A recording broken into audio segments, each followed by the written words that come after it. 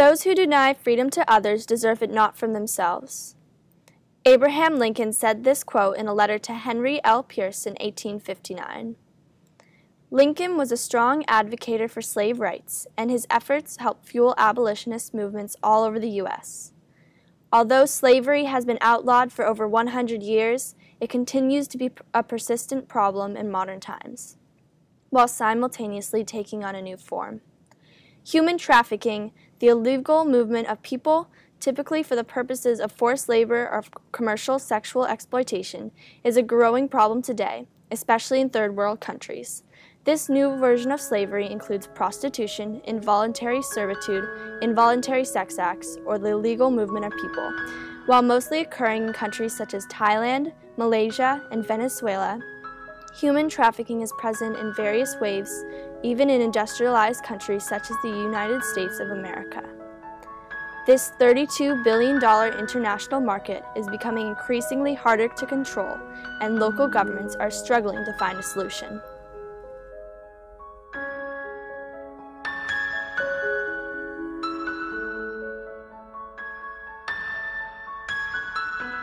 Currently in Malaysia, police are being detained for transporting migrants through human trafficking from Myanmar and Bangladesh. Bodies of these victims of human trafficking were found in graves, and evidence of torture and abuse have been found with the exhumations. Similarly, in Thailand, situations like this were found, and authorities are questioning whether this evidence of human trafficking can be found on both sides of the border. Out of Myanmar, people are transferred to cargo ships at sea and are then taken southeast towards Indonesia and Malaysia, two large locations of human trafficking. Recently, news teams caught up with these suspected police in Malaysia to find a different perspective.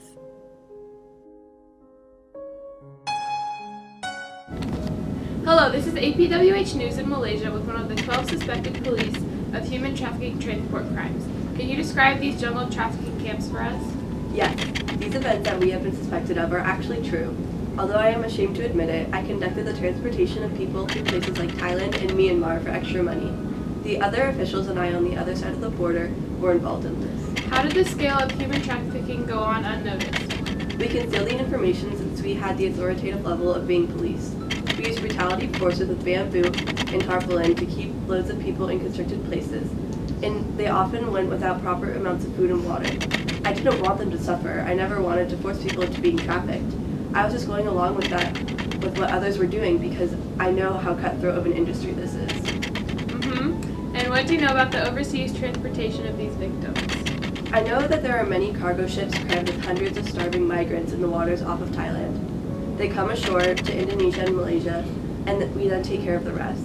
I am personally against this form of transportation and wish that these people had more comfort, but I am not one who conducts this. That should be enough. Thank you for sharing about this topic.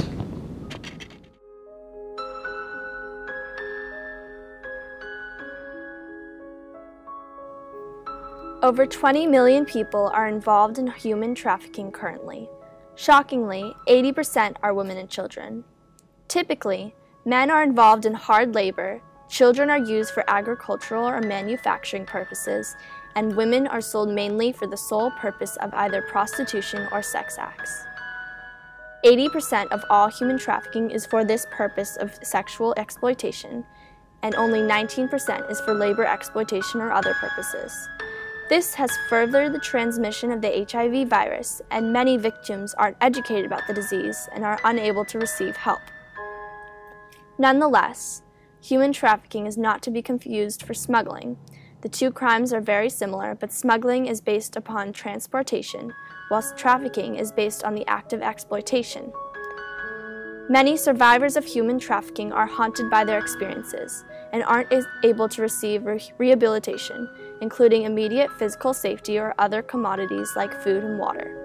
Recently, a survivor named Memi from Indonesia was forced into the system of sexual exploitation and has kept her experience quiet until now, out of shame. During a press conference not long ago, she has retreated from the shadows to tell the world her story and raise awareness of the situation.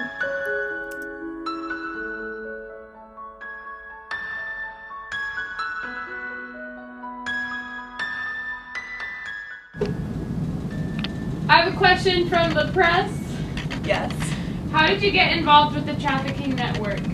I needed to support my son and my family, and I could not do so at home. So I looked to work abroad and found a job as a waitress in Malaysia. I had worked in Singapore prior to this, so I thought it would be okay. I didn't know what human trafficking was at the time or the danger that lay ahead of me. How was your experience in Malaysia? You don't realize the extreme effects of such an experience that they can have on a person. I was sold, moved around, and if you tried to escape, threatened. I told all of my clients, most of whom didn't care, my story. One man, however, helped me. I told him I was being forced against my will, and he gave me his phone to call my family in Indonesia. It wasn't until one of my friends called their family for help, however, that we were freed. I was ashamed to talk to my family about my work for so long. I was infected with HIV and was uneducated about it. I finally reached out to a support group of educated people that could help me. What message would you like to give everyone here today regarding human trafficking? That, like me, most people don't know what human trafficking really is, or that they are being trafficked. Governments must educate local men, women, and children so that they know what precautions to take and what circumstances to avoid. If you want to work abroad, go through government-approved agencies and get all the necessary paperwork and details about what the work entails. Thank you, Meme.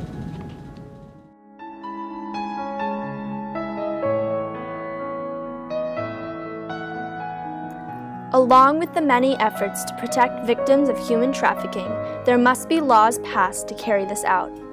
Although there are still various cases of unnoticed trafficking going on currently, U.S. laws are passed in efforts to reduce these. Through several acts, such as the Trafficking Victims Protection Reauthorization Act, or the U.S. Leadership on HIV and AIDS, Tuberculosis, and Malaria Act, anti-trafficking efforts are all assisted and improved. The Victims of Trafficking and Violence Prevention Act, or TVPA, is another one of these.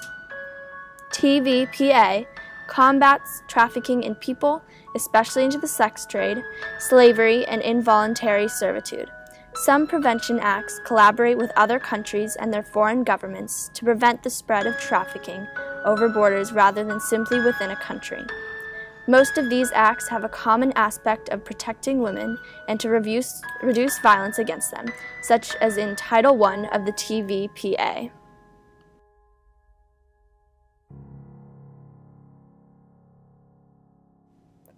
Southeast Asia continues to be a commonly known center of people smuggling and human trafficking. Minorities such as the Rohingya Muslims from Myanmar have been forced into boats by armed men, where they are kept amid dwindling supplies for weeks or months. Over 25,000 migrants have been forced out of their home countries and into the questionable and threatening hands of human traffickers in the first 3 months of 2015 alone. Authorities in Thailand have recently been trying to discover solutions to these migrant boats, many of which they find abandoned and neglected at sea. The U.S. Thai military are cooperating and trying to administer a navy to monitor seas to help.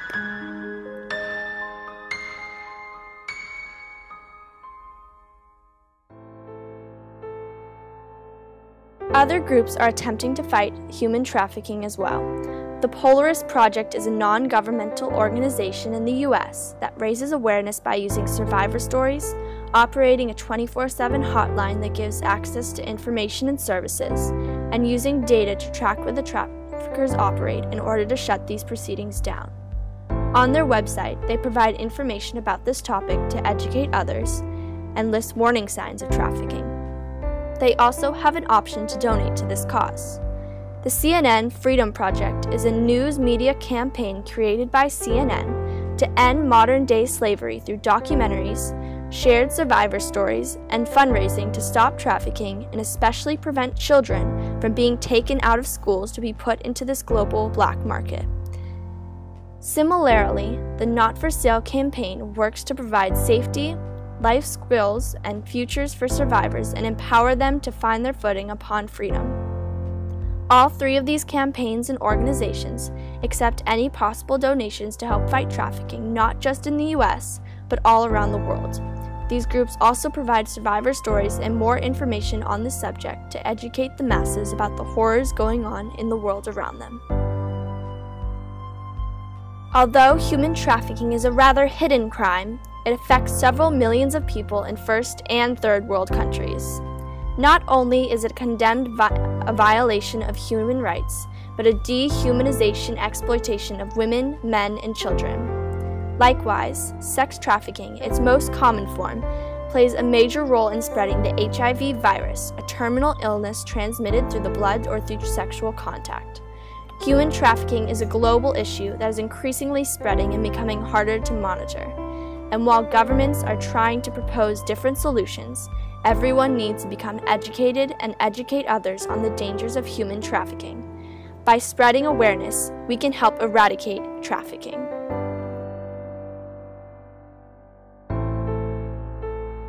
To learn more or help someone in need, call the National Human Trafficking Resource Center by dialing 1-888-373-7888 or visit traffickingresourcecenter.org.